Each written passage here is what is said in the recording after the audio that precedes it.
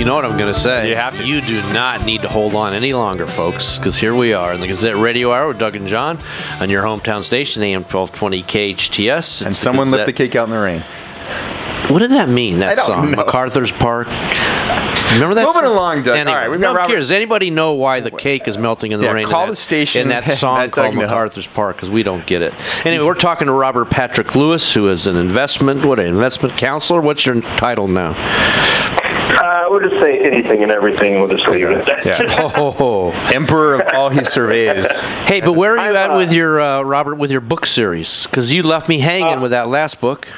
Yeah, part 2 is should be coming out soon. So the last one was released in March of 2015. I'm shooting to have this one released by March of 2016.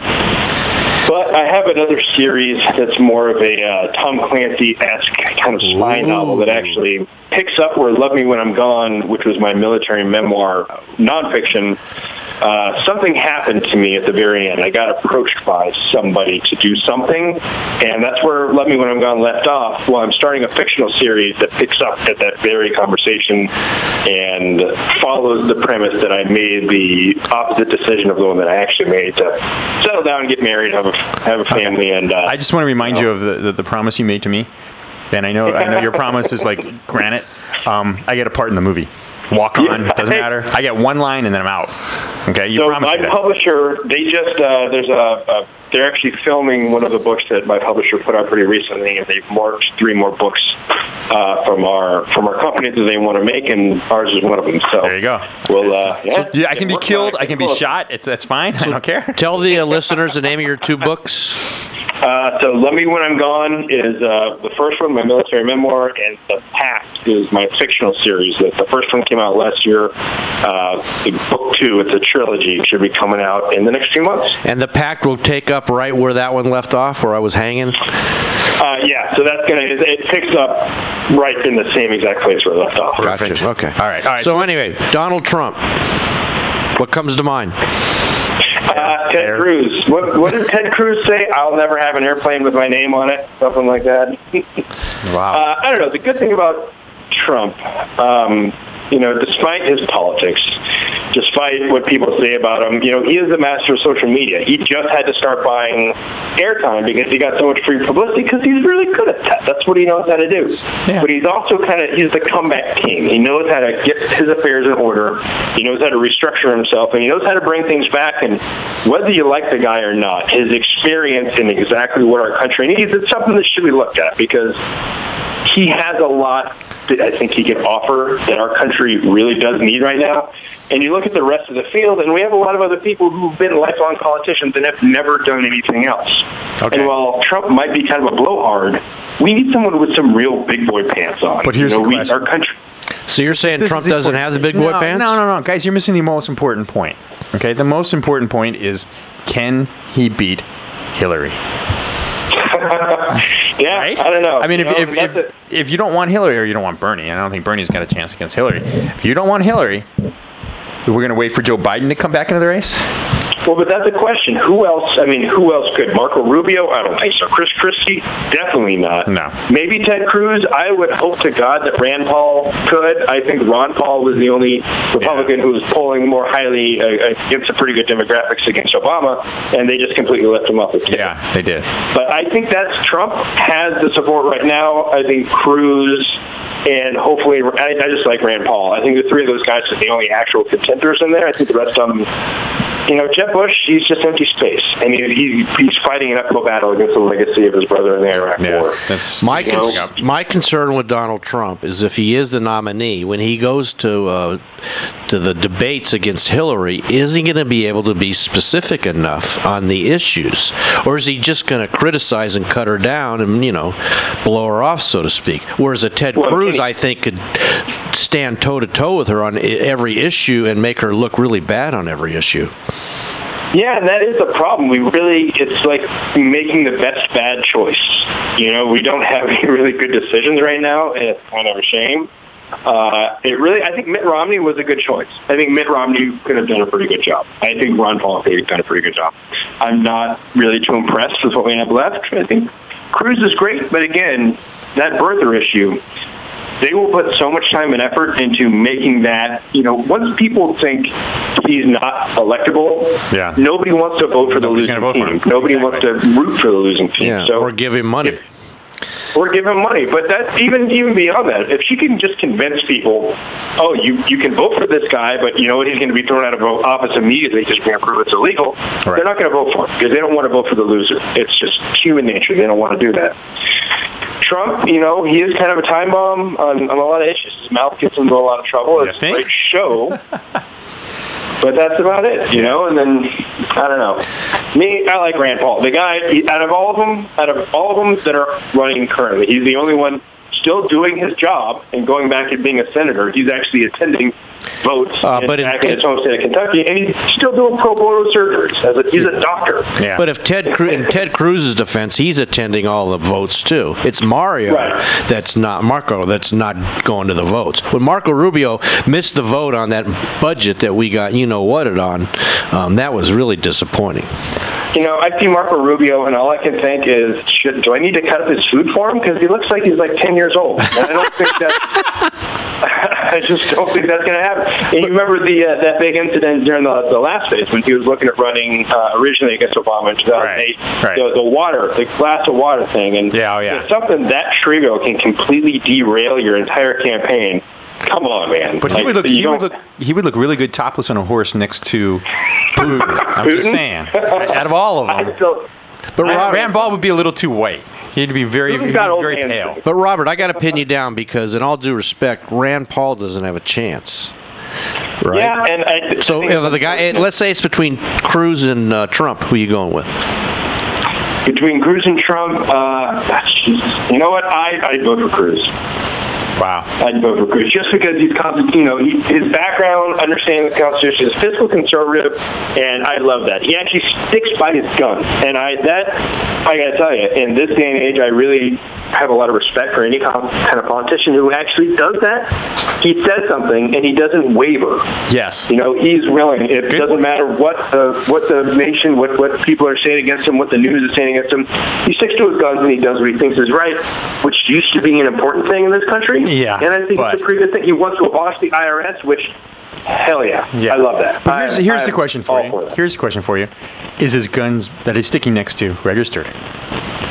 It's going to be confiscated. It's going to be confiscated. You don't have to do that. I know, it's Texas. You don't have to do that. Did you see Chris Kyle's wife step up against Obama in his little town hall debate? Classic. Did you see the Arizona sheriff? No. There was an Arizona. Arapaho? I don't know. No, it wasn't him. It was another guy. It was another guy who asked him, said, look, I don't have a problem with background checks, but in all these cases that you're bringing up to us, all these mass shootings, it wouldn't have mattered. What are you going to do to stop these mass shootings? What are we going to do for these people with mental health issues? And Obama, fluffed it off a little bit, and he goes, so, good luck on your re-election. And the sheriff actually said, please don't endorse me. That's hilarious. And that's, I don't know. That for me, again, I'm a strong defendant of the idea that it's the individual's rights that matters, and my right to defend myself, protect my family, protect my loved ones, protect my property. I think I should have that right. And above all, that's the thing that really bothers me, is that the idea that somebody wants to take away that right and tell you, well, Michelle Obama can do a press conference and talk about, being out on a farm road where no sheriff could get you in time to actually do anything if somebody is trying to harm your family. Well, why shouldn't that go to all of us? Okay, but I don't think no matter where you are. But obviously, let's look at the other side of the coin. Are background checks that big a deal? Yeah, well, that's the thing. So I fully believe that they should have some kind of background checks. Okay. And, that's the problem, is there's a lot of misinformation on what is currently required and what is actually the law. If you saw Rand Paul go on The View where they were talking about, I think automatic weapons should be illegal. And he said, well, they are. That's misinformation that's being put out. People need to know what is actually the law and what is actually going on. And the thing that a lot of people get afraid of is that it would be a step. It's furthering the step. It's governmental overreach, that they are slowly and incrementally trying to get to a point where they can take away our guns and nobody will notice, like putting a frog in water and slowly boiling it so they don't even notice. Right. it's one of those things where a lot of people see it as just an incremental step that at one point they will go, oh, you wouldn't mind if I just take your guns and nobody can have them anymore, right? Because you have given up every other right and you won't notice. That's a good point. That is a very good point. And I think that is a concern that I have. But at the same time, I'm like, nobody... If you read some of the liberal stuff out there, it's like, oh, everybody's got a gun and we're going, you shouldn't have one. And I'm going, no, wait a minute. The Constitution says we can have guns. That's fine. Okay? I don't think anybody wants to be irresponsible with their guns. Nobody's going to leave the gun lying around with a 2-year-old to chew on and play with. We're not stupid, people. Come on. Let's work this through. It shouldn't be that hard to figure out. The problem I have is that, we don't do background checks on the Syrian refugees that are coming, but we're going to do background checks on people who want to transfer gun ownership. Yeah, and that is a little ridiculous. And there's some things out there in the news today that show, these 5 horrific things that Obama didn't shed a tear about, but now all of a sudden he's crying about just guns in period. They're, again, you're right. They don't have one distinct message. They flip-flop on the issues depending on what their agenda is. Yeah, and I think it's both sides. And I blame social media, only because it seems like a cool thing to do at this point in time. I honestly think if we could take away the 24-hour news cycle and force, get rid of news stations. Go back to the news being something that was just available a couple hours. 5 o'clock in the evening, and then local newspaper. There you go. Yeah, and the local newspaper. But in all honesty, so many people are going away. Cord cutting is the big thing that we talk about in marketing now, where people are completely going away from any kind of television program. They just don't see why they have to pay for it anymore when we have tablets and phones and computers and everything. I really hope that'll do away with this 24-hour news cycle. I hope they'll start losing enough money where they go, you know what, this is something we don't need anymore, and that'll just go Move away. on from there. All right, Robert. Yeah. Thanks again. You've cheered me up. Yeah. Robert Patrick Lewis, everybody. All right, we will talk to you next week, hopefully, or at least somewhere down the road. Guys, have a great weekend. All right, you too. Don't forget my movie part. All right, you're listening to Gazette Radio Hour with Doug and John on AM-1220 KHTS, Santa Cruz Hometown Station. We're back with sports after this. No, we're not back. Oh, actually, okay, we're not back? We're right on sports right now. Well, I said we're back right now. We're just going to do sports now. That's right. We're going to stick to the schedule that you have in front of you. We'll be back with sports after this. This is this. We're back. See? Okay, now we're back. Okay, after gotcha. This. Okay. After John makes a mistake. See? Hey, Brandon, you're on the line, right? Yes, I am. I need you guys to... Speaking about mistakes, Brandon. Announce me properly. I need a new name. I told you, when I win this season, you guys come back to me with the name. So I was thinking of some stuff. I think it should start with King, Emperor, Your Highness, nice. Mr. Brandon. How about with the African thing? How about the long name? My name is? How about Brandon, who picked the Dallas Cowboys to win the Super Bowl? There you go. There you go, John. Does that sound good? Does that sound good? You know what? I'll tell you what. The year that you swear off the Redskins, they make the playoffs. Yep. How is that, buddy? I didn't swear off the Redskins. I swore them off last year, and I came back with them. Gentlemen, let's start with college real fast. I want to review. Brandon's Final Four for football this year were Michigan State, Alabama, LSU, and Baylor. 1 out of 4. Mr. Football, who's not on the 2 out of 4. 2. That was 2. Oh, yeah. Okay, I'm sorry. Yeah, okay. Michigan State kind of didn't count, though. John did TCU, Ohio State, Alabama, and Oregon. Yeah, I got one. Yeah, you got one. Doug did TCU, Ohio State, Alabama, Michigan State. So I got 2. Anyway, let's go right to Monday night, the championship game. Alabama and Clemson. Brandon. Alabama, roll tide. Much love to Dabo Swinney, the head coach of Clemson, my former coach. But I can't go against the Tide this year. But why? Do you really think that their defense is that good? Do you not? I do. I'm just concerned that if they decide, obviously what they need to do is roll them out and throw the ball deep. I think that's the only way that they can play against them. It's a lot easier said than done. I know, exactly. I think Clemson's defense can stop Alabama's offense. I think with Alabama's offensive line, there's no way. I think when you guys think, there's an earthquake somewhere. Wow. Sorry. Excuse us for putting a little bit of a thought into our analysis as opposed to going with our heart. Roll Tide. Roll Tide. Fight on. I mean, Station manager of KHTS Radio, Kyle Jellings, what do you got? Yeah, Alabama. I don't really like Alabama, and I'm rooting for Dabo Swinney and Clemson. I think everybody is, but that defense is really, really good. They made Michigan State look like a varsity football team. They sure did. Yeah. John, say it again though, Kyle, because I really like the way you said it. Alabama. Yalabama. It's a yal. Yeah, there's a. You say fumble? Yal. Fumble. Yeah, I got you. Alabama. Yalabama. Roll Tide for no apparent reason. I got to go with Alabama too. So I guess we're all going to be wrong, or we're all going to be right. I think everybody's rooting for. Is anybody rooting for Alabama? Brandon, you rooting for Alabama? Of course. Yeah, he played there. Yeah. Oh, okay. He's got no reason other than his heart to pick anything. Oh, Lord. He's just flipping coins. All right, let's jump to tomorrow. Let's jump back. So we want to jump forward, now we have to jump back. Let's jump back to tomorrow, please. Yeah. There's nothing better than Saturday playoff football, is there? Sunday. March Madness. What about Sunday playoff football? All right, Kansas City at Houston. March Madness, the Stanley Cup Finals. Brandon. They're at Houston? Yes. Kansas City at Houston. Kansas City. Oh, come on. Your heart says Houston. Kyle? The thing is, with this game is one of the tougher games to pick because I don't understand how the Kansas City Chiefs won that many games. I don't get it. But winning 10 games in the NFL in a row is really, really hard to do. Yes, it is.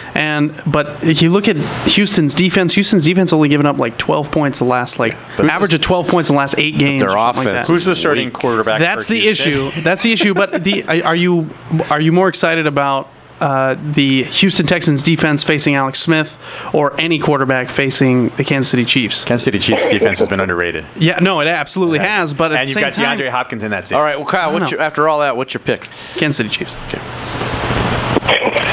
I think it's a close game, though. Kansas City Chiefs. I don't think it's a close game. You don't think it's a close game? I don't think it's close. I'm going Houston.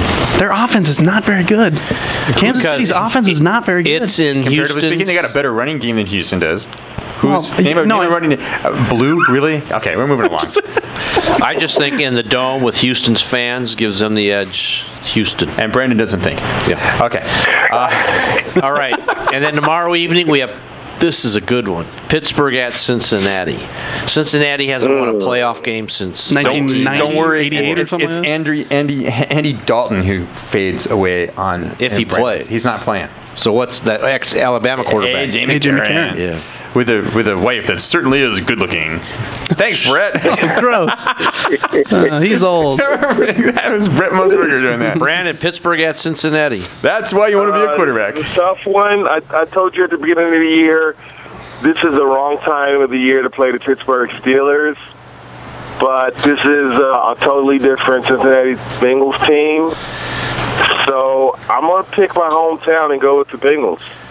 Okay. Normally I wouldn't do that, but I think they break the curse from Bo Jackson.